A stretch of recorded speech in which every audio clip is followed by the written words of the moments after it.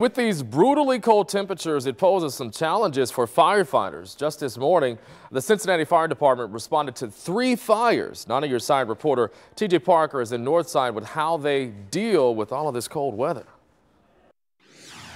2 adults and 2 children are now displaced after a house fire here this morning on Donaldson Place. Firefighters tell us the homeowner was trying to unfreeze some pipes with a heat gun.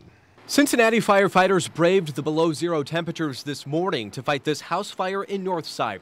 Firefighters say as the homeowner was using the heat gun to unfreeze the home's pipes, the insulation caught fire. The fire spread from the basement to the attic. Fortunately, no one was hurt. Cincinnati Firefighter Union President Matt Alter says if your pipes are frozen, call a professional to fix the problem.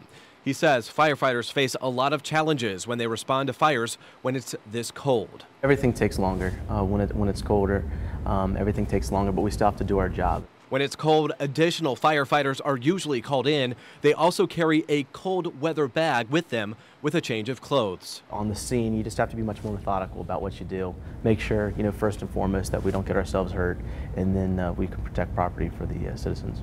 Alter says the best practice to keep those pipes unfrozen is to let the faucet drip just a little bit and to keep the cabinets open under the sink. In Northside, I'm TJ Parker, 9 on Your Side. Well, firefighters were also out battling flames in Avondale this morning. Thankfully, the family of 5 and their dogs are safe. Chopper 9, the only local helicopter getting you breaking news first, flew over the home near Reading Road and Blair Avenue. Fire investigators say it started on the first floor and quickly spread to the second. The chief thinks it could have started as an electrical issue.